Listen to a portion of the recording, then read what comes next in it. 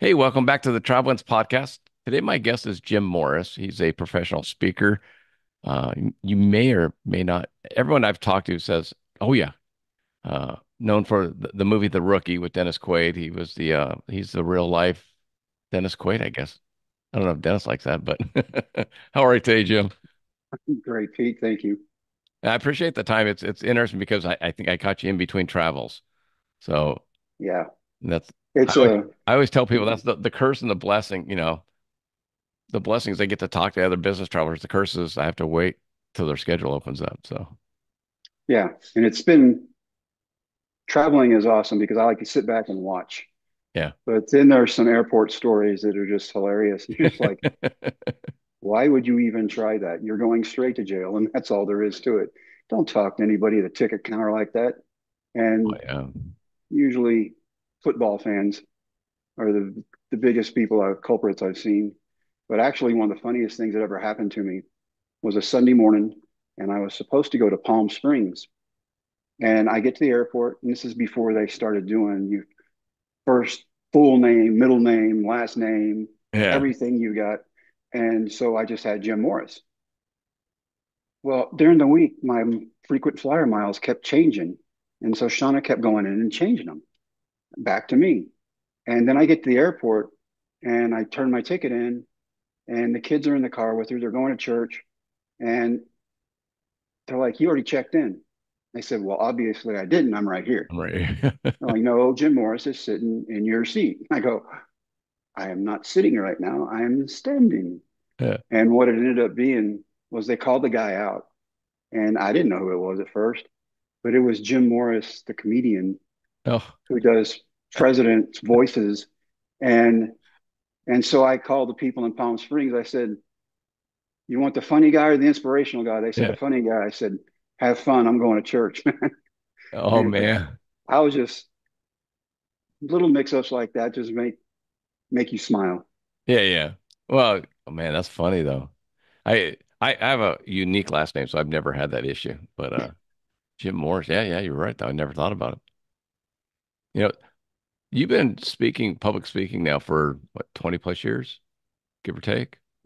25. Okay. You know, how's that been? I mean, it's like you're traveling and it's hit and miss, kind of like baseball. So it's like you're in a town, do your thing, you get to go home. I know what entertainers talk about now when they go, "I've been all over the world, but I've seen nothing." Nothing. Yeah. And yeah, you live from plane ride to plane ride, and you see a lot of insides of airports and hotel rooms. But then when you're tired, you're like, "I could go see this, or I could take a nap real quick." And then the nap usually wins. Yeah. And traveling has been fun for me because every audience is different. Yeah. Every audience has their strengths and their weaknesses. Whether you have accountants or firemen or whoever professionally, and then you get to do the schools and you get to see the kids again, and you get to do colleges and just talk to them. And it's a very non-political speech that I do, but I never thought I would be a speaker. Yeah. My deal is about overcoming obstacles and persevering through anything. And my agent actually, Steve Cantor, forged my name on my first speaking contract. He goes, "You're going to be a speaker." And I won't tell you what I said, but it wasn't very nice. It wasn't Yeah. very Christian. And I said, "No way." And he goes, "Too late. I already signed your name on a contract." I'm like, "Great." And it was the next week. It was at Major League Soccer front office people before soccer season started. My gosh. And he goes, "Write down everything you're going to say. You got to talk for 45 minutes and then call me and tell me how you did." Well, I got the book writer from the first book, The Oldest Rookie, and he's with me. And he's in the back. He goes, "Did you write anything down?" I said, "Nope." Yeah. And I got up and I started speaking, and I was scared to death. And I didn't talk for 45 minutes, Pete. I talked for 2 hours. Yeah. And nobody moved. Nobody answered a phone. Nobody got up to go to the bathroom. and they were just glued. And I thought, huh. Huh. And then when we finished and I did autographs and question answering pictures and stuff, the stories I heard back and the feedback I heard back, I was like, I can do this. And then he hires a guy to come down from Kansas City for 5 days. I have to pay the guy fully up front. And so he's going to come down, watch me, and he has me do it twice. I speak, then he films me. And he sits down, he goes, we don't need any more Tony Robbins. We need you. They're going to love you. Uh, And he just told me a few things not to do yeah. with my hands, like pushing your glasses up with your middle finger and stuff like that. And he goes, and at the time back then, it was like nobody had facial hair. He goes, and don't grow facial hair. I'm Yeah. like, well, I don't have any hair on my head, so facial hair. Yeah. And nobody's ever cared. So, but he stayed for 2 hours, not 5 days, but I had to pay for the 5 days anyway. Yeah. Yeah. And since then, 25 years and counting. We've already booked out next year. And it has been a lot of fun. And I've gotten to meet a lot of people all over the world. And traveling is incredible. And I love the people who have never been out of the country. Yeah. And they go, how could you go there? Well, you've been. And you're like, well, this is what I saw. And this is how the people were. Yeah. And they're like, really? It's like they don't know. And so then you get to explain the cultures and stuff to them. And that's a lot of fun too. I, I had asked Kurt Angle, the Olympic wrestler, about the favorite place he's visited, and he said Moscow. And I was like, wow, okay. A lot Yeah, of I history. never would have thought that. But he said, I don't care about the politics, but the people there were just the most genuine, giving people. And I was like, never would have thought that, It's like, but knowing he's a wrestler and wrestling is so huge in Russia made Yeah. sense. But what's the most influential place you've been to so far? I think South Korea Oh, for wow, Million okay. Dollar Roundtable. And it's funny because there were 26 different dialects. And I would say something that would be funny. And then you would hear, Have ha to wait. ha, ha ha, ha ha, ha ha. So then I learned to slow down so the interpreter could keep up with me. And then it was fine. But that was one of the best places I've ever been. Japan culture is awesome. Yeah. Um, Bora Bora is just fun. It's expensive, but it's fun. And but Switzerland, Rome, I was amazed in Rome because I'm picturing everything I've ever read. And you're like, it is this amazing place, and it is. Yeah. But they have graffiti just like we do, and Yeah. other stuff The stuff you different don't see in the places. books. Yeah, and then you walk through this plain looking door that may or may not have graffiti on it, and you open it up, and it's a cathedral, and it's the most beautiful thing you've ever seen in your life. Yeah. And the decorations are ornate, the stained glass is incredible, and just getting to be a part of where culture started way back when is to me. I'm a history guy, so Yeah. I love things like that. Switzerland was a blast, and we were in Montreux, and I spoke to a group there, and but everybody's been so accommodating and so nice. Well, I was going to And say, Jim, the reason you're speaking and the reason you're famous, for one, is a great story. Even if it wasn't a Disney movie, it's just a great story. Being a high school teacher, giving up on your career, throwing it up, trying out because of the team. I mean, it's a great story. But then you have the Disney movie with Dennis Quaid. It's like everyone's, I mean, no one's like, I didn't, I was just trying to think. I was like, has anyone ever come to you and said, I didn't really like the movie? I can't imagine that. Roger Ebert, Oh, geez. Enough but said. that's about it. But it's still funny because we're still in contact with Dennis, and either Shauna will contact him for something, or I will have sent something, and maybe months go by, and then all of a sudden he'll text or call, and it's still surreal. 20 some odd years later, and my phone rings. I look down, it says Dennis Quaid on it. I'm like, Yeah. oh yeah, that did happen. Yeah. But it was a lot of fun. When he took the job, he said, if you see anything being filmed you don't like, you tell me and it's out. And he was true to his word. Yeah. And he is a true friend. And I've got to watch him transform over time. And he probably gave me the best compliment of anybody from anywhere at any occasion I've ever been to. The night we won the ESPY award for Sports Movie of the Year, Yeah. we take our pictures, we do our interviews, they're Disney sending him to one party, they're sending me to another party. And he calls me back over and he hugs me. He goes, I just want you to know, thank you for helping me save my career. And I was like, wow, Yeah. you, that's huge for me. I'm like, I'm just this little redneck from Texas, and you're thanking me for helping you turn your career around. And then look what he's done since then. Yeah. It's just been incredible. The other thing I was amazed at was the energy he had. He's like a decade older than I am, Yeah. but he has a lot more energy than I have, man. The guy can just go and go and go. And we would film all day. And that started with him doing makeup pre-dawn. And then they would film all day. And then we would go into town and eat dinner. And then he would play on 6th Street with his band. And I would watch that for a while. I would get tired and go, and he's still playing. I'm like, I don't know how you do it, man. And he just boundless energy, good energy. Yeah. Yeah. You're also an author. The latest book, Dream Makers. I really enjoyed it so far. I told you earlier, I'm getting through it, but I enjoyed, that the fact that you put dream killers in there. Like you're not just saying, "Hey, be a dream maker," but you're saying, "Watch out for dream killers too." So that was good. I really enjoyed the oppositeness of it. And Well, thank you. And but there are those people in our lives, and whether they be family or people in positions that are supposed to help us, there are people who want to step on your dreams. And dream killers to me started with my dad yeah, and various people throughout my life. But the dream makers, those are the ones you want on your team. Those are the ones that when times get tough, you want on your side because they're going to help you out. Because we're not all talented in the same thing. We all have different talents and something we're really good at. And if you get the right people in the right position, or coin a baseball phrase, if we yeah. were all pitchers, we wouldn't score many runs, even though pitchers think they can hit. And everybody's got to Otani, play their position. Oh, Otani's, well, he's in a different galaxy. I yeah, mean, yeah. he's just incredible, I still can't believe a pitcher hit 50 home runs. Like unbelievable, pitcher and throw a and hundred. stole 50. I'm like, what? Hold on.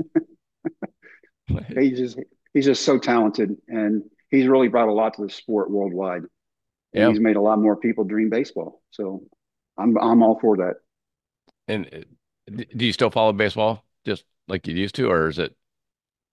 Um, I think I got baseball out of my system when I got to go back and achieve the dream. Yeah, But I've kept up with friends over the years, and now they've retired, yeah, yeah, and I still there are people I want to watch. I want to watch people have fun while they're playing the game they're getting paid a ridiculous amount of money to play. yeah, And if they're having fun doing that, then I'm going to cheer for them because it's meant as a game. yeah, And, everybody's turning into this business. And baseball for me as a kid, like the first time I go out and my first appearance at the ballpark in Arlington, what hits me first as I walk out of the bullpen? Popcorn, hot dogs, Cokes, the yeah. leather, dirt, the grass. The same thing as when I was 7. Now I'm 35. And I tell people, at 19, if I'd have got that dream, I probably would have taken it for granted and been a little brat. Totally But agree. at 35, learning how hard life is and raising a family, man, I appreciated it so much more. You get to the ballpark early and talk to big league ball players about Yeah. how they might hit against a certain pitcher, how they might pitch against a certain hitter, and just talk sports. And to me, that was the most fun part. So, a question I wanted to ask you is in real life, from the time you had the tryout to you playing with the major leagues, how much time was in between? How much time did you spend in the minors and all that? 3 months. Okay, because I was just trying to imagine being a high school teacher, coaching high school baseball in a very small town in Texas, to sharing a locker room with Wade Boggs, and Yeah. I mean that's just mind blowing. I can't like I try and do that even today, and I'm like, nope, can't picture it. Oh, it's funny. For 3 months, they heard about the crazy science guy who Yeah, could throw 100. And I walk in, and Wade Boggs is the first person to come up to me. And he hugs me and he goes, "Man, that is the best story I've ever heard in my life." And I'm still a fan and a coach, right? And I'm yeah, like, exactly. You're Wade Boggs. You like chicken. That's what came out of my mouth, man. I'm like, oh, you did not say that. And he giggled and he walked off. And Yeah. Jose Canseco and Roberto Hernandez and Fred Yeah. McGriff. Oh, one of the best dads I've ever seen is Fred McGriff. And what a good person that man is. Yeah. But I mean, literally going from being a fan, watching him on TV to, To stretching next to him. yeah. I mean, I got Jose Canseco across from me. I got Wade Boggs to my right. I got Fred McGriff on my left, and we're all I can't stretching even and hanging out. imagine it. Oh, it's a dream come true. Yeah. And had it come true at 19, it wouldn't have meant that much to me. But at 35, that meant a lot to me. I was going to say, there was a quarterback, Johnny Manziel. He's the same age as my oldest daughter. And I'm like, I can't imagine. Like he was 21, I think, when he left college to become a pro and become a multi-hundred millionaire guy. And you're like, how would I be if I was 21 years old and they gave me $100 million and I was world famous and people were kissing my butt everywhere I went? And I can't even like I I couldn't look handle at it in my that. 50s. Yeah. I look back at my 21-year-old self, and I know exactly what would have happened. My head would have got big. Yeah. And then you think nothing stinks, and you're like, I can do whatever I want. Yeah. Well, that catches up with you real fast. Yeah. Yeah. So maybe it was a blessing that it you took that extra time. It was a blessing because then I learned what hardship was. Yeah. I tell people now, I go, I used to have the ability, but no wisdom. Now I got the wisdom, I've got no ability left, but I know how to do it, but you just can't. But Yeah. no, it was definitely more gratifying at 35, especially being at Fenway and remembering back when I was 10 years old and Yeah. watching Hank Aaron and the Braves play Carlton Fisk and Fred Lynn Yeah. and the Red Yeah. Sox. And Yeah. that was just an incredible, incredible time. That's so And then getting cool. to play on the field when I was 35, Yeah. Yeah. that's awesome. Well, like you said, you could soak it in a little bit more at that point too. I could, and I looked up right in the stands where I sat as a little leaguer, going, "That's Yeah. where I sat." And I think Carlton Fisk hit 2 home runs, almost three that night. Oh I shoot. don't think Hank did anything, but we got baseball signed by Hank Aaron. And if anybody's seen the movie Sandlot, man, I lived in Connecticut. The Yeah. first snowstorm we had, we ran out of baseballs, and I went, I got one, and I ruined the baseball in like 30 seconds. And Russell Athletics was one of the endorsers for the movie, and he was the head endorser. Oh, okay. He and I ring the closing bell at the stock market, Gosh. and you have this vision of what a hero is in your Yeah. mind when you're a kid, and then as you get older, you wonder, are they really like I built them up to be, Yeah. Yeah. or would they let you down? And as I'm telling him the story about how I sandlotted his autograph, the most genuine, nicest person I think I've ever met. And he just put his arm around me and he laughed and his body shook. And it was just, he was even better than my little league mind could put my Yeah. head around. And just a nice person. So the people I've gotten to meet over the years has been incredible. I was gonna say, what other people have you met that have blown you away? I mean, you've met. Well, I gotta assume you've met just a ton of people. I've met a lot of people, and you know Yeah. what? Hollywood can have Hollywood, except for a few people. And I got to meet a bunch of people on the movie set. And I arrived late one night, and Brian Cox had come in to film the part of my dad. And I've been coaching and teaching. I don't watch movies. I don't Yeah. see TV. I never see anything. And at the end of his performance, they all give a standing ovation. And I looked at Steve, my agent. I go, oh, Oh, that's "Who's cool. that?" He goes, "That's Brian Cox, man." And then I go home, and he's like on every movie I see, and I'm like, "Oh, that's who he is." I had no clue, but they ask us during the movie process, Dennis and I, somebody different would come by and go, "If you could have dinner with anybody, who would it be? Yeah. If you could have dinner with anybody, who would it be?" And so we kind of forgot about that. And we get to New York, and Disney had set up a dinner at the 21 Club with 21 Hall of Famers, Oh, 10 from my era that I grew up with, and 10 from Dennis's era that he grew up with. And to have Ozzie Smith go, "If you don't cry when you see this movie, you don't have a heart." yeah. that was incredible. I pitched 22 games in the big leagues. Willie Mays asked for my autograph. I just blown away by Yeah. what the movie meant to even baseball players because we all have a dream, no matter whether Yeah. it's sports or something else. And we want to be successful and get those people around us to push us up towards our dream. But to have these guys who had set records, like my agent sitting there going, in the eighth inning with two outs and a guy on second, you hit 321. I'm like, dude, that was like 40 years ago. How do you Yeah. remember that stuff? He goes, it's all up here, man. It's all up here. I'm like, all right. And but that was hit. He's a statistics guy. Yeah. I'm a fan.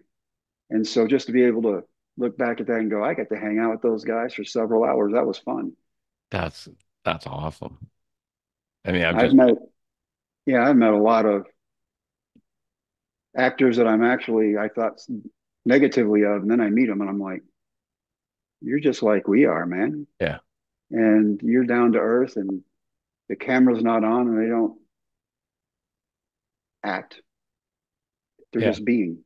And to be a human being amongst those human beings is pretty cool. Well, I always And tell people because yeah, I live in Los Angeles area, for 40 years. I tell people, famous people have bad days too. So even if I meet right, somebody that's famous and I want to say his name, but you know, maybe he just left the doctors with some bad news, or maybe, right. he didn't get the job he was hoping to get or whatever. It's like we all have bad days, bad moments. So try not to Uh, judge people just I've on had my share. I guess the one I missed was Dennis and I had gone shopping in Cleveland, and it was cold, yeah, man. I mean, real cold. And we get on the elevator, and this dude comes in behind us. And he's got on this great big toboggan thing on top of his head. And I'm like, that's a hat. But he has his back to us. And then he gets off at a floor, and the door closes, and Dennis goes, that was Robin Williams. uh, I'm like, ah, dude, I could have met Robin Williams. Mrs. Doubtfire. yeah, But gotten to meet a lot of people, and especially through Dennis. He knows everybody. And but to meet my childhood idols, because Disney was actually afraid the movie wouldn't do well with adults because it was rated G. And so they sent Dennis and I around the country on the Disney jet. The Disney jet doesn't suck. It was yeah, fun. But we'd go to all the big cities, and that's when I found out I'm glad I'm a dude. I don't wear makeup yeah, because at 3:30 a.m. there's a knock on my door and they're coming to do makeup for the early morning shows where we do the morning shows, the radio, and then yeah, we'd hang around for lunch and then introduce the movie to a group of celebrities from that town. And I got because we lived on the West Coast when I was young, and so Vita Blue, we got to meet yeah, him. And then you go out to the East Coast and I get to meet Louis Tiant. And I mean, yeah, got to meet so many people. And baseball for me was a dream since I was a kid, and I played every sport. And you've read the book. My dad was very abusive, so the more I could do to stay out of the house, I did. And sports for me was my saving grace. And anybody who's going to look at someone and go, they make too much money, doesn't know that you might pick up a piece of paper the wrong way yeah, and something tears, or you might move too quickly in the shower and slip and bust an ACL or MCL, and then you're over, done. yeah. And these guys are top notch, and they're that way for one reason: they've worked to get there. And I think I understand that better now when I was 35 than I did, especially when I was 19. Because when you're 19, you're invincible. And you're like, I'll just bounce back. I'll just bounce back. Yeah. And then finally you get up around 30 and you're like, I'm not bouncing back like No I used doubt. to. Yeah. And then at 60, I'm like, I'm really not bouncing back now. If I fall, I might stay there. And but we learn as we go, Yeah. and hopefully we gain that wisdom and we can share it with other people. And Is that's why I like traveling. I was gonna say, is that what you enjoy about traveling and then also doing the seminars? Because like I'm like you. I mean, I read the book and I was like, man, this guy, like I'm an introvert. My wife's shocked that I'm talking to people. But like I told you earlier, this is one on one. I could do this all day long. But when I get in big groups and crowds, I'm the quiet one. I'm the one watching in the back and kind of viewing. But I love traveling. I love seeing other people. I love interacting with other people. It's just And your It take is. on movies, I was the exact same, man. I did a extra work on a movie called Sister Act, and I was like, a shot we filmed, it took 5 hours, and it's if it's 2 seconds on film, I'd be surprised. I mean, it's the first opening scene, and like they shot it 5 different ways, and I'm just like, this is a waste of time, man. I can't believe this. Like that was just not for me. Sitting around and wait. So Yeah, I'm not good at that, but I'm a lot better with crowds than I am one on one. And I don't know why that is, that's weird. other than I guess my kids made me adaptable. If I mess up, fess up, just go, you know what? Screwed up, I was wrong. And this is the way it is because kids will let you know real quick. And then And some. so that's why I'm saying the more people, the better for me because then I can feel the energy. Yeah. One on one stuff is a little bit rougher, but I've had some incredible conversations on planes that I would never give back. And I've gotten to meet a lot of people. Yeah. Um, Sitting next to people I didn't even know who they were because if they were a man, they were kind of disguised. Yeah. And if they're a woman and they're not wearing their makeup, you don't get that either because the film picks it up totally differently than you do in person. And so to find out who they were sitting next to me during the only exception was Big from Big and Rich. When he sat next to me, I knew it because he's like 6'6", and Yeah, I'm like, Kenny. Yeah. I know exactly who you are. Yeah. Yeah. And but it's a lot of fun to meet people, and airports is just such a blast for people watching, especially somebody with a degree in psychology. And you sit back and you can almost tell by how somebody's carrying themselves, how they're doing. Yeah. And something's weighing them down or something's really got them lifted, uplifted. And that part to me is fun. And I was flying home one night to Dallas when we lived up there. And this lady's sitting next to me. And I know she was from India because of how she was dressed. And she didn't talk to me the whole flight. And when we get done, I don't know this lady from Adam. Yeah. She looks at me and she goes, "You need to keep doing what you're doing. God's happy about it." And I'm like, Okay. and that's all she said. She goes, "You have a good evening."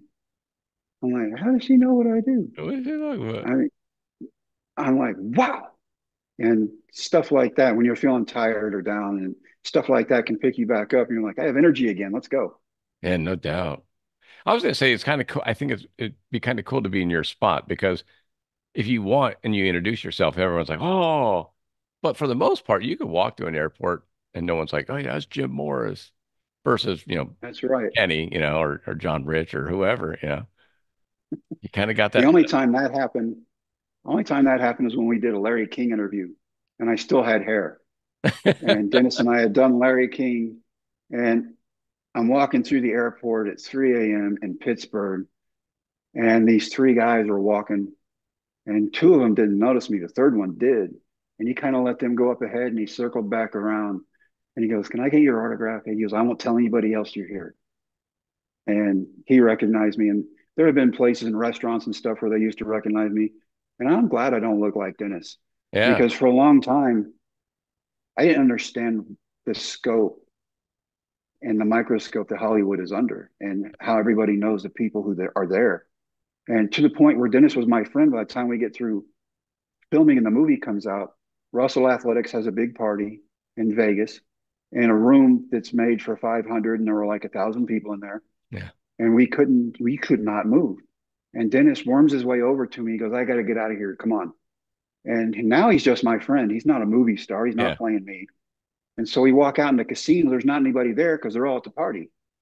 And so he sits down at the blackjack table. I sit down with him. We're drinking a water. And 5 minutes later, I look up and there's like 10,000 people around our table. yeah. And I'm like, oh, yeah, Well, that's you're Quaid. a movie star. Yeah, And that scope doesn't really ever hit you. And until you see it in person, you're like, whoa. And yeah, I couldn't imagine being like Tiger Woods or Otani or anybody like that because you exactly. can't go anywhere. You're recognizable all over the world. I remember. So you brought up Big and Rich. So one of the guys that performed with him is Cowboy Troy Coleman. Yeah. And so the company I work for is sponsored Troy. I've known Troy for 14. He was my second guest on my show like 6 years ago. And Nice. he actually gave me a lot of advice. But uh so he's just Troy to me. Like he comes and signs autographs in the booth and all that. And then he helps us sell boots because he used to work at Foot Locker. He's like, I still have my Foot Locker jersey, keeps me humble. I know I can go back to it. So but we went out to dinner one time during the rodeo in Las Vegas. And I'm like, yeah, let's go out to dinner. We go out to dinner. And while we're just sitting there getting caught up and all that, like drinks are coming by and getting dropped off at the table. And I'm like, oh, that table over there wanted some drinks given to Troy and all that. And Troy's like, thanks, we do shots. And then uh, the waiter comes back and says, hey, Troy, they want to know if they can come over and get an autograph. They don't want to bother you. And it's like, yeah, come on by. Uh, and it's kind of the same thing, right? It's like where you're like, it's just Yeah. Troy. And then all of a sudden it's like, oh, but he's also the one performing on stage with Big and Rich Right. but Yeah. yeah, super nice guy. I, So I'm like you. I couldn't imagine that. Like, I don't know that I'd want that. I know that when I travel, I don't mind it. I love going and meeting people wherever they are Yeah. Yeah. and learning whatever it is about whatever part of the world or whatever part of the states we're in. But when I get home, home is my vacation. Yeah. And so It's a good I'm name. I just like me. that. And fortunately, my friends don't give a rip if I was a baseball player, had a movie made about me. They don't care. Yeah. And I'm just Jimmy. And to my kids, I'm just dad. Yeah. And you didn't do anything special, whatever. And the humility needs to stay because, I agree. like I said, when I was young, I don't know that I would have had the humility and the humbleness that I have now. Now I'm like, why did they even make a movie? I still don't understand how all that came into being. And but I'm glad it did because I got to meet Yeah. some incredible people on this journey. Well, I mean, I'm trying to think. I've watched maybe several times, but I think because it affects people differently. Like, I mean, like my dad. And I was going to ask you, do you think it was cultural at the time? Because my dad was rough too, and was it just the I way they think were part of it, raised? Because I I know my think dad part of loved it me, was, but he was just a jerk sometimes. I don't know that my dad loved me. I Yeah. know he didn't want me and said so. I know there were a couple of times that I was as fearful for my life from him. Um, but there are people I've talked to who went to school with him when he was a kid who are now CEOs or superintendents or whatever their job may be, who I've gone in and talked to their groups. And afterwards, they're like, I grew up with your dad. He was like that from day one. Yeah. And he would start a fight with people, or on the baseball field, he would drill somebody just so he could get in a fight. I mean, I just thought something happened early in his life that fractured him that he carried and he never got rid of. Yeah. And I don't know what that was, but it was serious enough that I had to go to 30 different schools in 9 years because he kept getting busted. And when the military got tired of busting him, they tried to make him an MP. If you want to fight, then you be an MP. Yeah. And he got in a fight with the commanding officer, and we get transferred again. He just was angry, angry person. So I know something happened to him in his childhood, but I don't know what it was. I know it wasn't from my grandparents.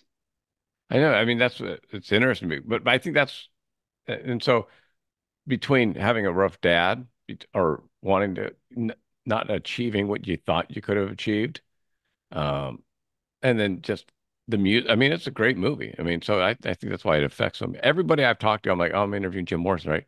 Are you kidding? I'm like, no. I'm like, that's cool. Give me Knuckles. I'm like, all right. So Well, thank you. it's been a positive effect on a lot of people. It's awesome. I also think that it helped, and this is a bad day, but it was came out 6 months after 9/11. Yeah. And the letters and things I've gotten over the years from parents and moms especially who went, my husband and son and I went to the movies. They were not even talking to me. And they were standing on either side of me when we went in the movie theater and we came out, they had their arms around each other. Yeah. That means the world to me. That's just huge. because that is just that's incredible. To give people an idea, Big Oak, Texas is a town of 2,600 people now. I don't know about what it was back then, but it's 2,600 people now. And and I always tell people it's like, because I live in California, right? So they're like, oh, okay, well, I go, no, no, but it's 2,600 and then what, 30 miles to to to anything else around there. It's not like, I mean, like I live in Redondo, it's 70,000, but I'm surrounded by 12 million people.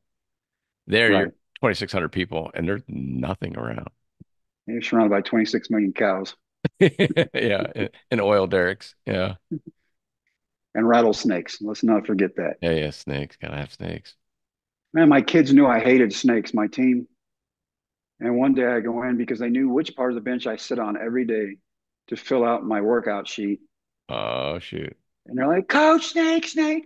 And I hop up and they have a dead rattlesnake coiled up underneath me. Yeah, So after I changed pants, yeah, yeah.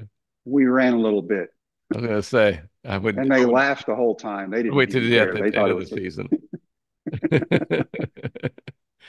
In San Diego, I killed my first rattlesnake in San Diego. I yeah, went, you guys got some mean little critters up in the hills. yeah, yeah, yeah. We got a lot of coyotes. We've been seeing a lot of coyotes lately, and foxes, and then possum, raccoons. And I live in the city, Yeah. so imagine out in the wild. But how many trips do you do a year on average? How many speaking engagements have you been doing since COVID got out? Pre pre COVID 60. And Okay, then we had to learn how to do the virtual stuff. yeah, And it's difficult picking up energy when you're talking to yourself on a screen. yeah. And so I'm glad to be back on the road now. Last year was good. This year has been incredible. And to the point where people can't even, stuff has been so booked out for people to catch up on their meetings and be in person that venues are taken on the weekends. And most of my speeches are during the week. And which Wow, doesn't bother me because yeah. that means I get home and I get to Have a go weekend too. home. It's not a weekend. Yeah. Yeah. And go to church and catch up and hang out with my friends who let me know what you do is not very important. So shut up. And it's, but it's grounding to get to be able to go out and do that. So we're back up to, I think by middle December, we'll be over 70. Wow. Well, that's good And though. then you add the travel front end and back end I and know. everything in between, and hardly anything goes straight through anymore. So you got to go pick up another plane. And that, I don't understand how flight attendants and pilots do not become hydrated prunes, Yeah. dehydrated prunes. And because I just find myself drinking water, water, water, water, water, and I had being up there. one of my guests said, put some salt tablets in there Yeah. to kind of rehydrate and get the electrolytes built up without the sugar and everything else that's in some of the drinks. But so yeah, I've been taking the salt tablets too when I travel, just Yeah. Us like too. just to hydrate. Yeah. We do that. And I've actually gotten used to the taste now. So Yeah. I like sugar. And, You and me both, brother. but, my wife went, well, that's not good for you. And then I lost a lot of weight. And she goes, you need sugar. I'm like, yes. So I cheat and I do the IV hydration stuff that has Yeah. salt and sugar in it. And so I like those flavors a lot better than I like the stuff that she's drinking with. It's just basically make you pucker up. Yeah. Well, yeah, and like I said, that for me, that just the if I can get water and the salt tabs, I just go. You know, Yeah, I'm like, yeah, I'm a sugar guy. So this is the wrong time of year to try and quit sugar with absolutely it is, man. We're coming Halloween up on candy. holiday Come on. time. Oh man, it's brutal. It's brutal. I bought a bag of it today, and I have to say we live in a retirement community. It's not for kids because kids don't come up here. It's for Yeah, me. yeah. You're like, oh yeah, yeah. So I can still say that. I can still say, well, if no one comes to the door, I'll just, I got to make sure I want it. That's right. My I got wife's to like, pick out the kinds I like.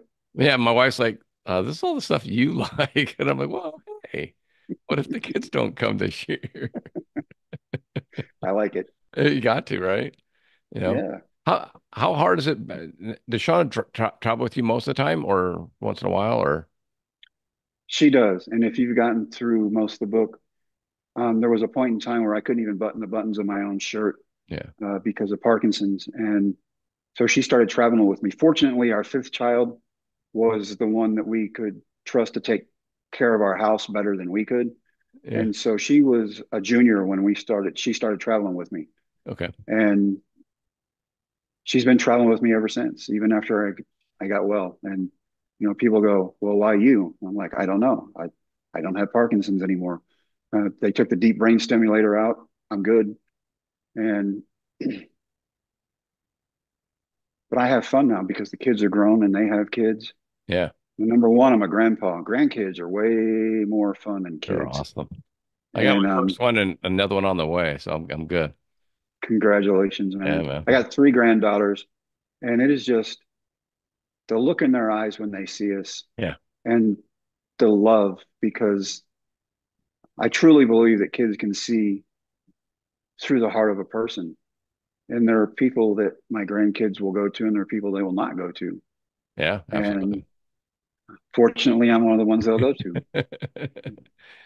I'm getting the my daughter who's now pregnant with our second granddaughter. Uh, it says the same thing. She's like, I don't know, Zoe goes right to you. And I'm like, yeah, I don't know. My wife always says, I knew I picked a good guy because dogs and kids like you. So she goes, I knew you were a good guy because if get a good feed on you and kids like you, you're all right.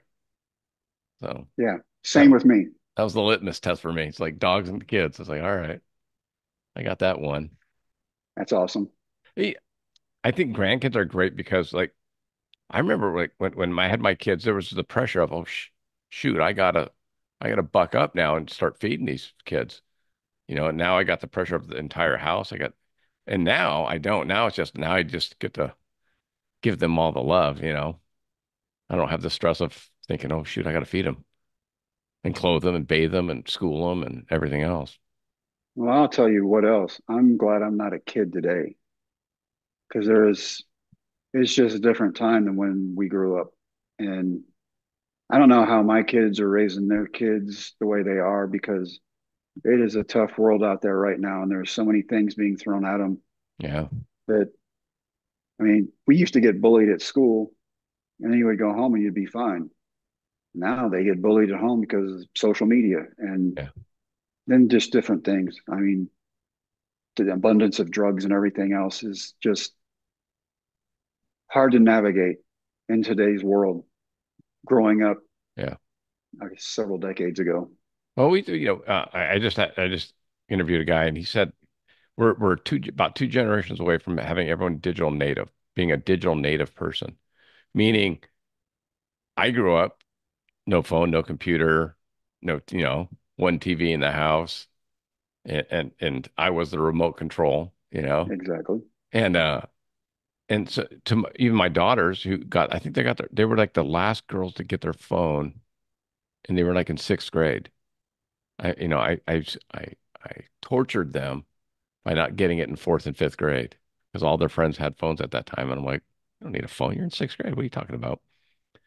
But that's all going to change now. They said, in two generations, no one alive is going to know what life is without a computer. Right. You know, And nobody's reading, going to go to a library. yeah, reading a map. You know, I mean, I remember teaching my daughters how to read a map.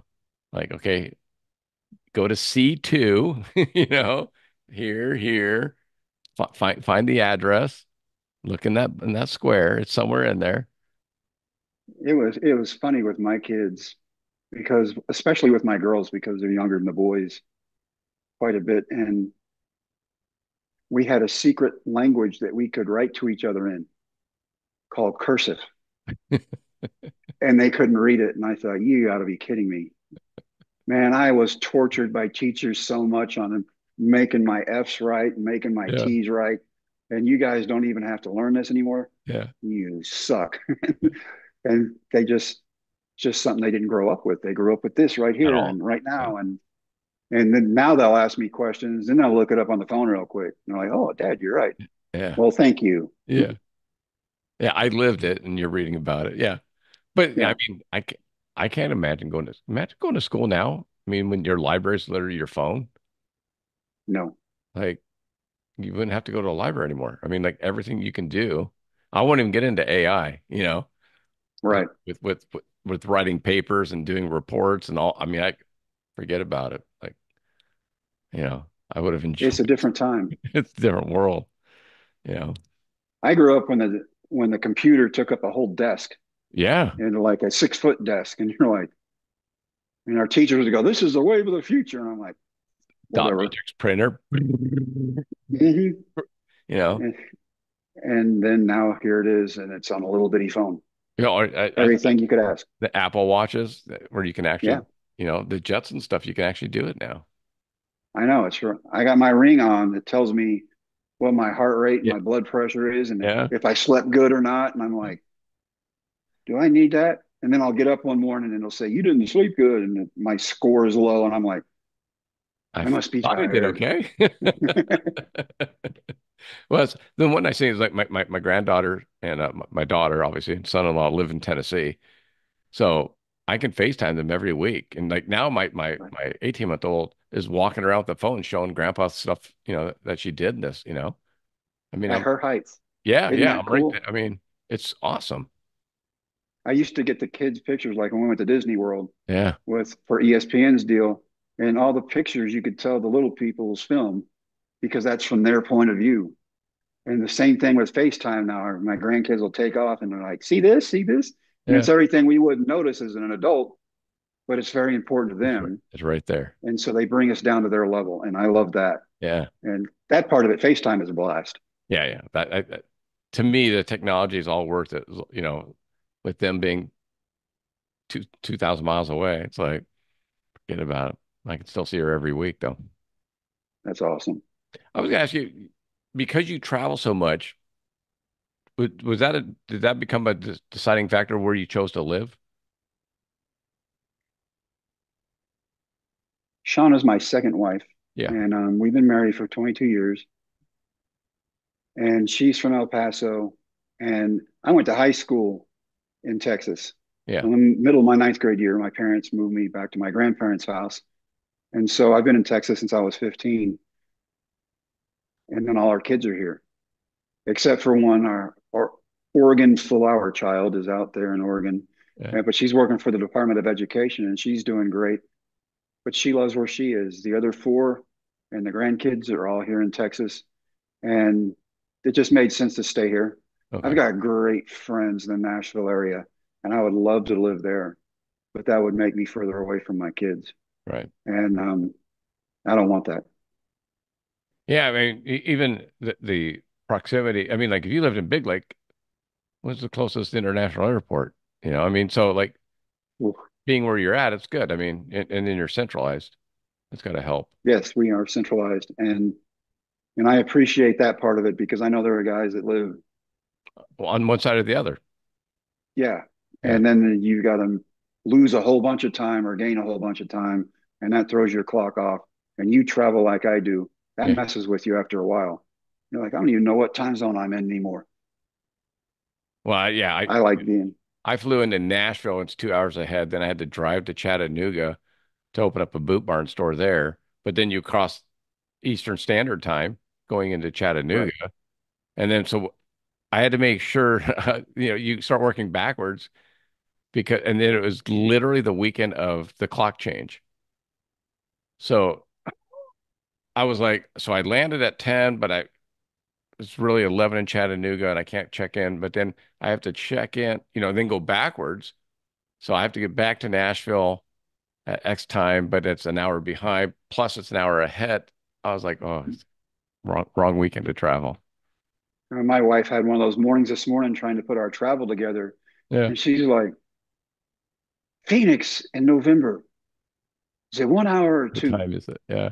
And because our phones do our times from where we are, Yeah. Yeah. not where we're going to be. Absolutely. And so she got several of our trips mixed up, and she's like, I am so confused right now. I don't even know what to do. Help me. And I'm like, let me help you out.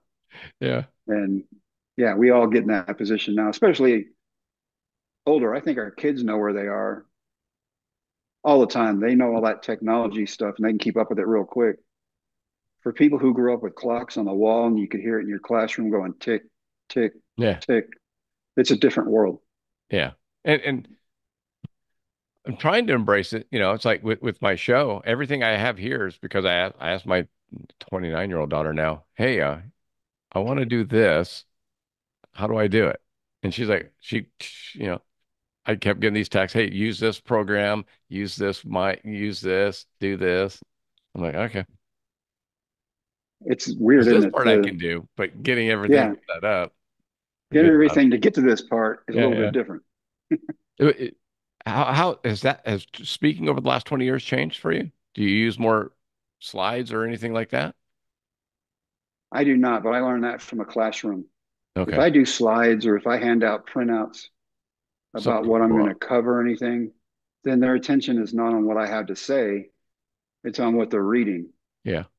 And so I've always been the person who doesn't use a whole lot of slides. I use a clip from the movie at the beginning, and then I go out and I talk to whatever direction it is that the company wants me to talk or the school.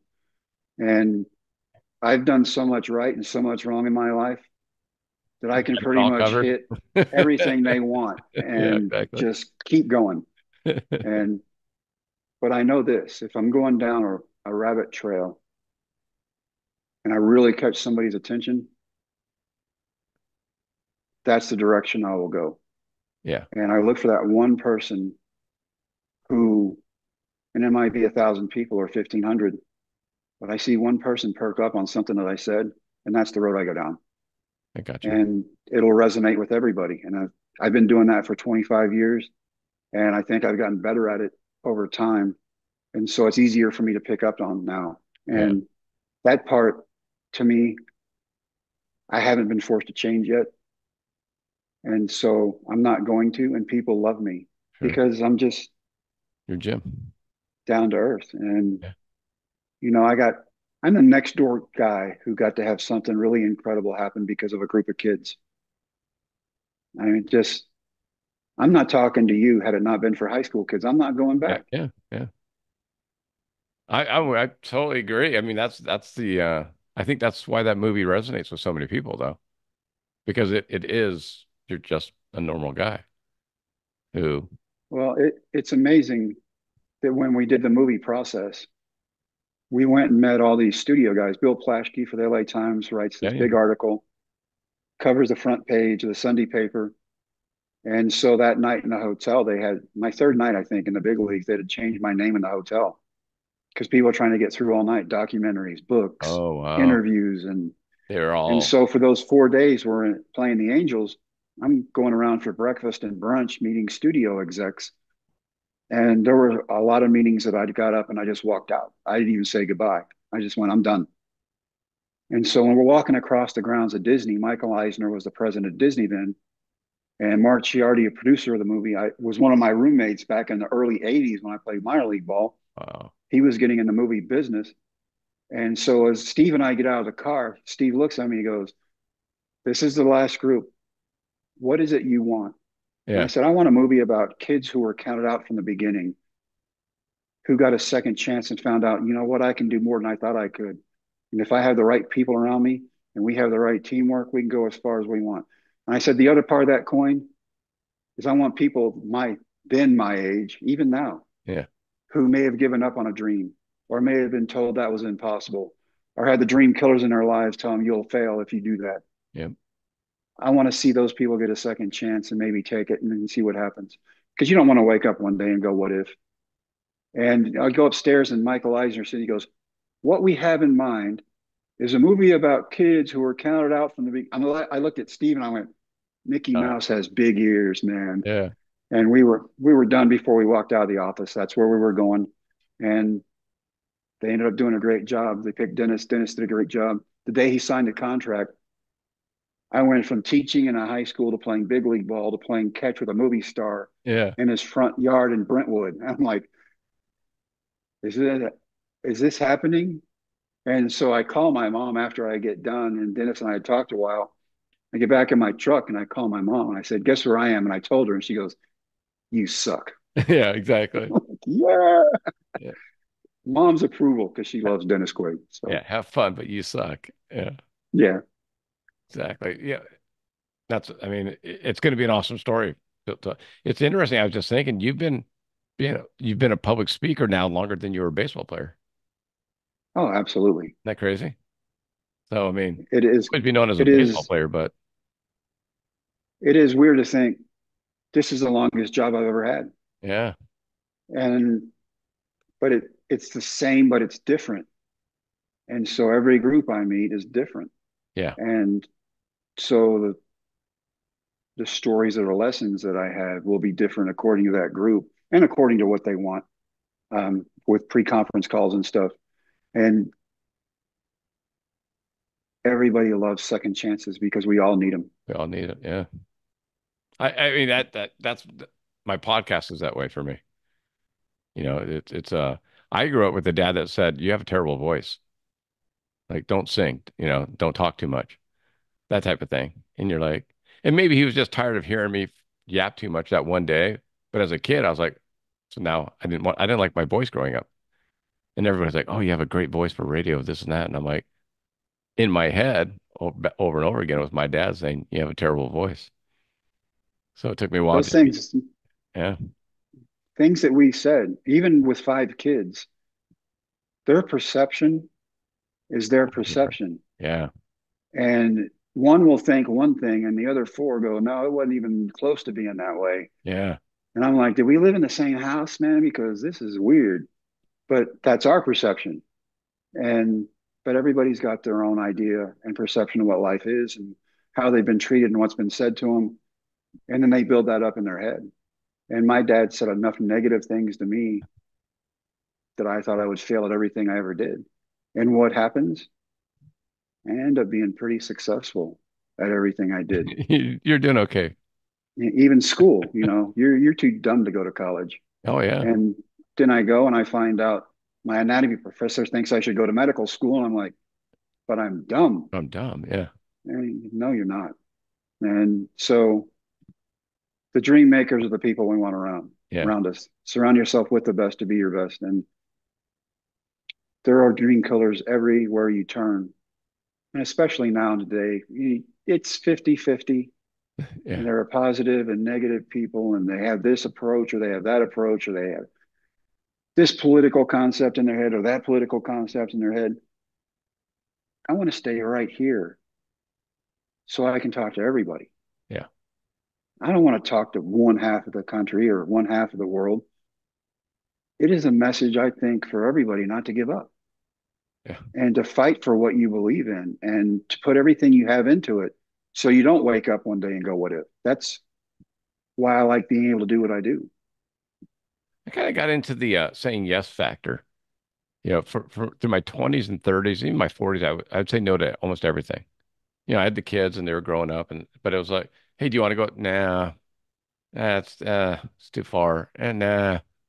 It was just no a lot, and all of a sudden it's like as I get into my 50s, when kids move out, I'm saying yes to things, and all of a sudden I'm like, oh, because I said yes to that, now I'm meeting this person, so it means I get to go see this person. You know what I mean? So the Right. yeses are leading to more and more things. It's Absolutely. I mean, it puts you in front of more people. The thing I learned was I got so caught up in being a parent that I quit doing stuff. yeah, And part of that for you is the same thing it is for me. yeah, Going out scares me to death.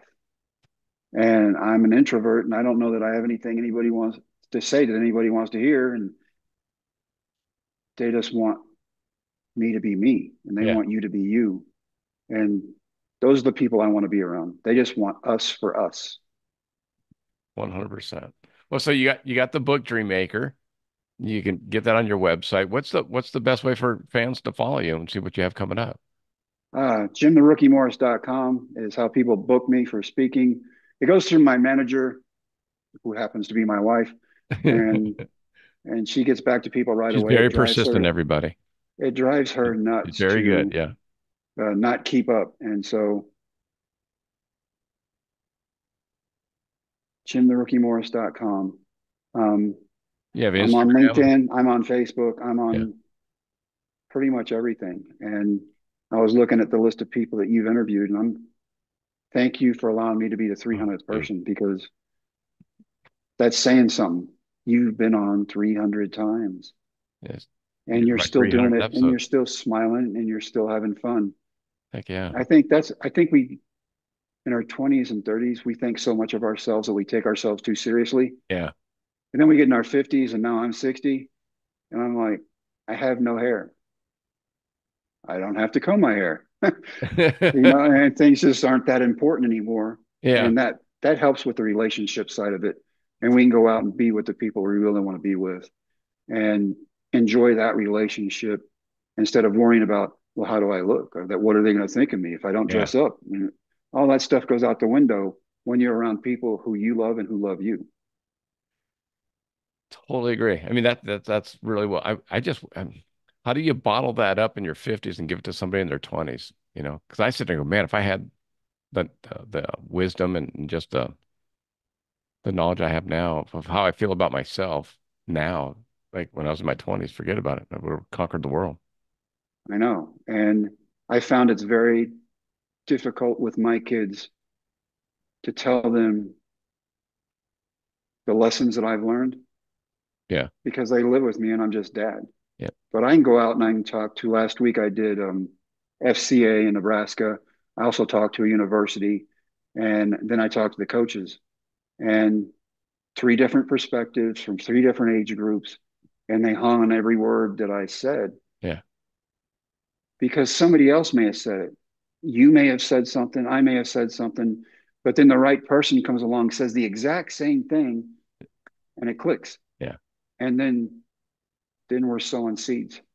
And so to be able to be a seed planter, that's my goal. And I'll do it as long as God wants me to. And when he doesn't want me to, I'll do something else. I'm not going to quit. I know that. Well, the cool thing about what you do too, I don't know if you ever think about, you'll never know everybody that you've touched because I mean, how many times have you spoken now? Thousands, you Yeah. know? And so you've reached tens of thousands, if not hundreds of thousands, if not millions of people. You'll never know exactly how you've affected them. And they might not even realize that their desire to not quit comes from watching the movie or reading your book or seeing you speak. But it's there, and you won't necessarily get the credit for it, but maybe you don't need it because you know it's there. I don't need the credit for it. I Oh, know God puts me in front of who God wants me in front of. yeah, And everything that happens after that is his plan, not mine. I've learned that about myself over the years. I can think I'm in control and I can think I'm making the yeah, plans. That's not how it works. not so much. And it's pretty much the opposite way. Yeah, And so I'm having to adjust and readjust and move along in this world because I've been redirected. And speaking has been the one constant. And there are groups where I've started off doing one speech and then it's not resonating and I'll totally turn around and change it into something else. And then people will come up to me afterwards and they're like, "We don't know how you did that transition, yeah, but that was awesome." And it made us want to know what you said at the beginning again. I mean, just weird things my wife picks up on. yeah, Like when I start speaking, she goes like 30 seconds in and you're opening a line and she goes, it just is dead quiet. You could hear a pin drop and they're eating dinner and they quit eating dinner and they yeah, turn around and yeah, they're paying attention. yeah, That makes me feel good. And that's reaffirming. And that takes me back to childhood when I couldn't do anything right. And now I'm getting a chance to see what being yeah, affirmed is. And you're right. The stories that we share with people and the lessons that we teach people, we don't know who they're touching, yeah, but hopefully the right people. We've had people like my father. Let's just take him because he's easy. I've had people come up to me bawling after the talk, talking about how brutal their childhood was because of one parent or the other yeah, beating the daylights out of them, or worse yet, the bruises go away. It's the cursing down, and that's like putting a curse on somebody. yeah, And because that's something they remember. Like I still remember at 60 being 5.5 And my dad holding my baby brother going, this is the one we wanted. We never wanted you. And my parents Oh, divorced a long time ago. And my mom goes, he wanted me to abort you. And like, I wasn't even worth that thought. And yeah, so I don't ever want anybody that I talk to think that I think that way about them. And so I'm very cautious and very careful, but I also like to make people laugh. And so I'll joke about stuff, but I joke about me yeah, and the mistakes I've made. And that resonates with them. And they go, I've done that. And then you got a friend yeah. and in a relationship you didn't even know you had. So that's why I like doing what I do. Hey, That's why I like traveling. doing a great thing. Why Well, I not? hope. Oh, no, you know you are at this point. Like I say, after the first couple of years, you go, I don't know. It was very unexpected and the last thing I ever Sure. thought I would do. And it's something I thought I wanted to be a baseball player when I was 5, but now looking at it, this dream and being a father and being able to go out and talk to people, Yeah. that has been a bigger dream because I'm not helping me anymore. I'm helping other people. And so that's the most important thing to me. And if you can learn off of my mistakes, that's great because maybe you won't repeat them. Well, I'll tell you this. We had similar experiences with coaches in high school. So, yeah, and again, I just go back. Was it cultural? Was that how coaches were back then? Like the coach I had in high school would not be a coach today. He couldn't do it. No, I mean, yeah, like they'd be thrown legally, under the jail. But legally failed. our coach made us so tough. If he said, "Here's a tractor tire for each player, take it to the stadium," and it was 5 miles, you got the tractor tire to the stadium, Yeah, and you didn't ask questions because back then the coaches ruled, and we had different coaches who would go to different churches, and yeah, you better be in one of those churches on Sunday. But they also would get on you about your grades, and so the parents were like 100% behind them, yeah. and the grandparents even more so because they grew up during World War II and the Great Depression, I'm saying. and so they knew what hard work was, and that there were going to be hard times, and you better be tough in order to take it. We've lost some of that toughness, I think. Well, I yeah, legally, I think that they're not. I mean, I, God, my junior year, I broke my nose. It's still bent this way. In football, just got smashed. A guy came through my face mask, blew up my nose, blood everywhere. We were away, so white jersey, just blood everywhere. I was supposed to be on the next play. It happened on an extra point. I was supposed to be on the kick return, and I come off the field. I can't see. My eyes are watering. I got blood shooting out of my face. So I go right to the trainer, and all I hear is my last name being screamed. That's right, because you're not out there on special Not out teams, there. man. So he comes over, he finds me, and the coach is like, and he looks at me, he's like, because now he sees there's blood all over, and he goes, "You all right?" And I go, "I don't know." He goes, "Well, next time you come off the field, you better tell me you're coming off the field." In my head, I'm like, kind of figured you would have saw me, Yeah, one in a white jersey, white pants, white face mask, blood everywhere, didn't matter, you know. yeah. Imagine, Our our coach would go if you were hurt and you were on the field long enough. Our coach would come out and he would kind of kick you in the side and go, "Are you hurt or are you injured?" oh yeah, What? I read that too. Well, if you had to think about it, get up. Yeah. Yes, sir. Oh yeah, that's how I ended up with the finger that doesn't bend anymore. There you go. I hurt my hand. I thought I just sprained it, so I taped it up, and the tendon had popped off Ugh. and slid down my hand, but I didn't know. I just taped it up and kept playing. And then when I got into wrestling, I couldn't grab anything, so they had to operate and cut it out. So that was all because that mentality of, is it hurt? Man, it hurts, but I'm not injured. I'm not coming out because of it. Yeah, the one bad lesson I learned out of all that, Pete, was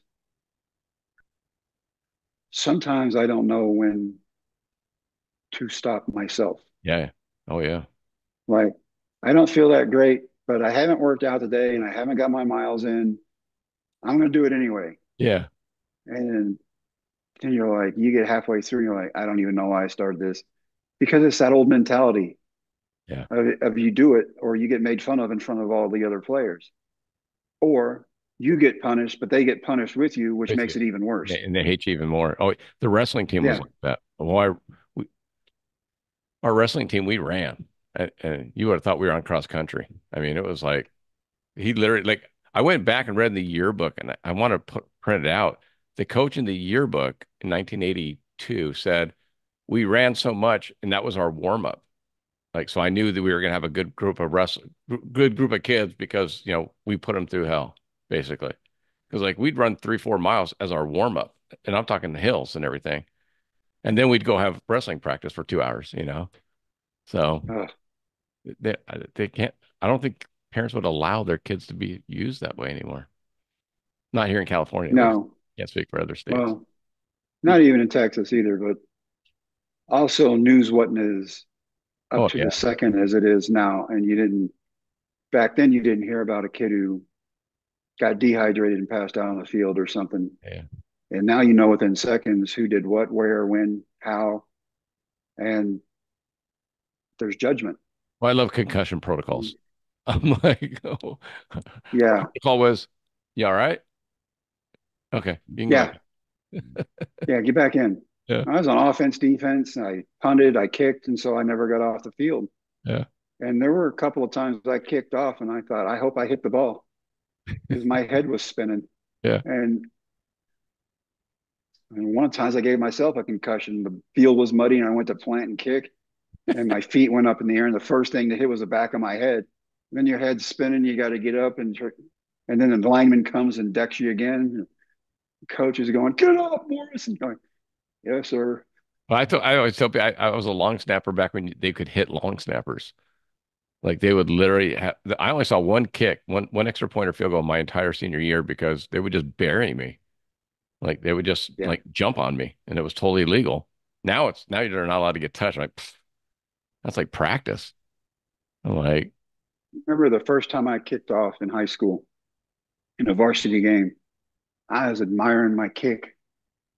It's going to go through the back of the end zone, and I got hit right here, and my helmet turned sideways, and I'm actually looking out of the ear hole, and I'm like, I will never do that again. that's not supposed to happen. And you learn life by lessons, I guess, and some are harder than the others. And now they happen. That same thing happens, but it's different in business. But there's sometimes Right. I get hit and I feel like I'm looking at the ear hole again. There is. And you know what? It's not allowed now, what they did to us back then, Yeah, but it's made us a lot more resilient for things that go on now, I believe. I totally And agree. we can take the bad news and go, okay, that Okay. didn't work. I know I time to pull back, replan, remold, and go after it again. And then you change the plan, you change the dream, and you move on. Yeah. And we're I don't want to be rude, but entitlements become big and people want something just because they want it instead of actually having to earn it. And back then you didn't complain, you just did. If you were told, you did. And I would say I miss that because I learned how to be tough from my growing up. Yeah. And I always think my uncle had a lot of good stories after my dad passed. And like and like, well, he did, you always want your kid to do better than you did. And you hope you treat your children better than how you felt you were mistreated. And I heard some stories from my uncle about my grandfather, and I was like, oh, I guess I had it good comparatively. The beatings that Yeah. that went on in that lifestyle, in Cleveland, Ohio, in the 40s and 50s was not fun. Eh, I remember my grandmother on my mom's side, I would go visit her and she'd say, go give me a switch. First of all, I just moved from Florida. I'm like, what is With a the twig. switch? Yeah, And then she would tell me, and I go out and find the smallest one I could. yeah, And that was a mistake. And I learned very quickly, don't do that. And sometimes lessons are easy. I'm left-handed, so it takes me a little bit longer than other people, but I will get the message eventually. yeah, And I grew up at a time in a way that makes me who I am now. yeah. And I've seen how it was done. And I knew one thing as a parent going in. If I did everything the opposite of how my parents did it, my kids will be better off. And that's how I think it is with a lot of people our age. Yeah. And you just have to take things with a grain of salt. If I could have had my grandparents growing up, that would that would have been so big for me because I saw two people building each other up, not tearing each other down. And that negativity wasn't there, it was positivity. We got to work hard, but then at the end of the day, there's a payoff. You go work hard, you don't complain, and you don't ever ask anybody else to get dirty unless you're already dirty yourself. Yeah. This is life. Life is hard. We're going to do this. Had it not been for my grandparents from 15 to 18, I wouldn't be here talking to you either. Wow. Yeah. See, my grandfather was a motorcycle cop in Cleveland. So after he'd beat my dad, he'd say, "What are you gonna do? Call my friends?" Wow. It was like, okay. And that was my That's uncle tough. telling me. That wasn't my dad telling. My dad would never talk about it. He was a total recluse, shut in. And so that's why I heard the stories from my uncle. I'm like, oh, I guess I should be thankful, that I didn't get that end of it. So Yeah, there were some stories I've heard from back in the Dust Bowl days and things when my grandparents were growing up that yeah, I'm like, how did you get to adulthood? I don't even know how you lived through some of that. And but I was young and I didn't know to ask those questions back yeah, then. yeah, I'm just like, I'm glad I have them in my life now. And then Ernest got sick and with ALS, and then I couldn't ask the questions. And then I got older, and I'm like, man, I wish I would have been more inquisitive yeah, about my family back then, so I would know more about what all they went through. Because I don't. Every time I ask my grandmother, I say, "Where are we from?" Oklahoma. No, but where? yeah, Oklahoma. Like, I guess we're from Oklahoma. And they didn't talk about the past. They were too busy living yeah, today. yeah. And that's good too. I guess, I'm in the same boat. I mean, I kind of feel like my podcast at some point, if my kids, my grandkids will be able to listen back to the episodes and kind of hear parts of their grandfather, just like, your book and the speeches you've done and recorded and all that. You know, you're getting a chance to share what wasn't shared with you. I mean, I knew nothing about my parents, nothing, like nothing. So It's they never talked about I heard about it from mine because they were loud, and I it. knew I could look at the way they got out of the car and know if I need to hide or not. I mean, Oh, well, that's yeah, the kind of dude. that's the kind of way they carried themselves, and I'm like, oh, crap, and it's time to go hide, and that didn't work either. So Yeah, I quit doing that, but it's been a different era. yeah, yeah. I remember Every being seven. generation is different. I think it was 7 or 8. And we were in Arizona at the time because that's where I was born. And I saw my dad beat up 3 guys at a bowling alley after they were in a bowling league. My mom and dad, and then I would go once in a while. And they said some crappy things to my mom. It was me and my mom out front, and then my dad came out and just I was like, oh, Took care of business. yeah, yeah. You don't ever talk bad to my mom. That was off limits. Yeah, I was scared to death of my dad, and Hell he could yeah. talk Spanish better than Hispanics could. And one day we were coming out of a gas station. We got a strawberry pop or something with peanuts in it. And they started talking to each other in Spanish about my mom. Wrong And news. he just looked at us and said, "Get in the car." Yeah. And then he turned around and they didn't have much to say after that. Yeah. He took care of business. I know. That's different era. Yeah. Yeah. He wasn't afraid about going to jail for assault. He just beat him up and we left. That was it. Yep. There was no cops. There was no filming. There was no camera phones. It was like That's all right. it There's happened. no different point of view. There's a Yeah. point of view of you, and that's it. Yeah. Yeah. Well, hey, bud, I won't take any more of your time. Thank you so much for being my 300th guest. It means the world to me. Thank you So, for allowing me. Thank you for allowing me to be.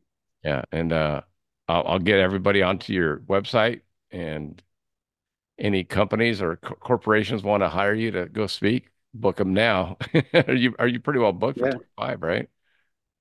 Getting we're there. getting there, man. Yeah. Yeah, it's getting even calls today, and usually around we get around Halloween time, things start slowing down a little bit. Things are actually picking up, and so Blessing. yeah, book me now, man. You got it. And then go And on the website. Yeah. congratulations on 300. I really appreciate the time and thank you, Jim. That means a lot to me. Yes, So sir. Thank you. talk to you soon. Thanks. Yes, sir.